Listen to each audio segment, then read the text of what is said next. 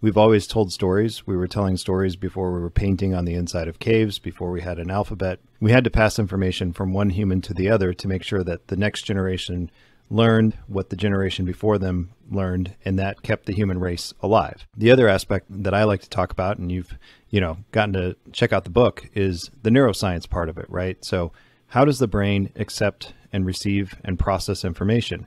And from everything that we've seen through all the studies, it says that story is the main way. So that kind of goes back to the fact that like humans have always told stories, and yeah, we've evolved and changed in certain ways, but we still kind of have that same pathway of understanding each other through the stories that we tell. And there's a reason that, Hollywood is a multi-billion-dollar industry. There's a reason, book sales are in the multi-billions of dollars. And that's because people love stories.